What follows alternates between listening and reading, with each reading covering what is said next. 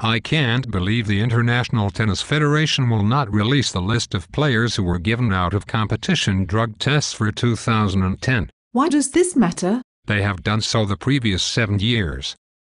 But they test at tournaments. Isn't that enough? No, the majority of doping is done out of competition. The players can train longer and harder. They can get the drugs out of their system before the tournaments and still get the benefits of the drugs. I am sure everything is okay. No, it's not. Last year a quarter of the players missed out of competition tests. This includes the Williams sisters, Federer, Nadal, Sharapova, Roddick and Del Potro. The International Tennis Federation quickly removed this information from their website. Maybe the players weren't home. They can't be locked up 24 hours a day. They only have to give 1 hour of availability per day. If their plans change, they can easily update their whereabouts. Nobody should ever miss a test. This still proves nothing. None of them have failed a test. Marion Jones never failed a test, and we all know she was using performance-enhancing drugs.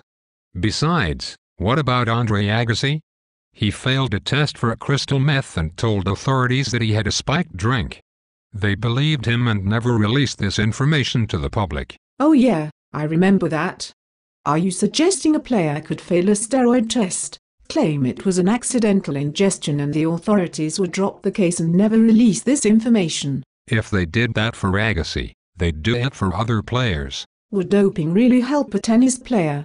I thought it was more a sport of skill and hand-eye coordination. Tennis is more physical than ever. So of course it would help them.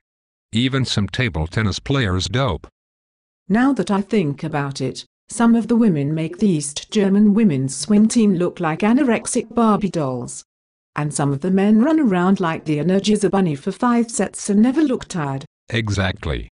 But most fans will never believe their favorite players are taking drugs.